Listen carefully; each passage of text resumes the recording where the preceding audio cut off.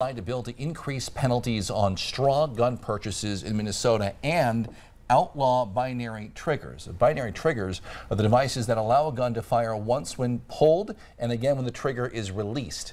People across the Red River Valley may remember them as the device used by the man who ambushed Fargo police last summer to make his weapon fire almost like an automatic weapon. In fact, Officer Zach Robinson understandably thought it was an automatic weapon that day. Here's what it sounded like. Take a listen.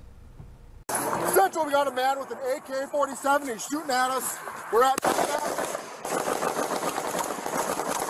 Not long after the shooting, North Dakota Attorney General Drew Wrigley expressed his dislike for binary triggers, but stopped short of calling for them to be banned. It's a worthless piece of equipment. It's a valueless piece of equipment, but it was lawful and it was attached to the weapon lawfully and then used for the only purpose I, with my limited imagination, can even imagine, to create the functional equivalent of automatic fire.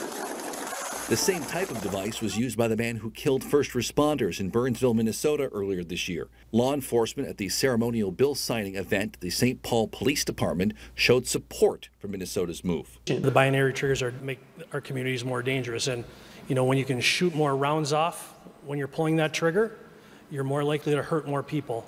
So anything we can do to minimize that and reduce that.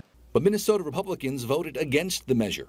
Monday night, the state Senate Republican caucus put out a statement calling it bad policy, adding many manufacturers sell firearms with binary triggers, calling it pretty standard model these days, and pointing out that there is no buyback or compensation program for people who already own guns with binary triggers, who will have to get rid of them in Minnesota by January 1st.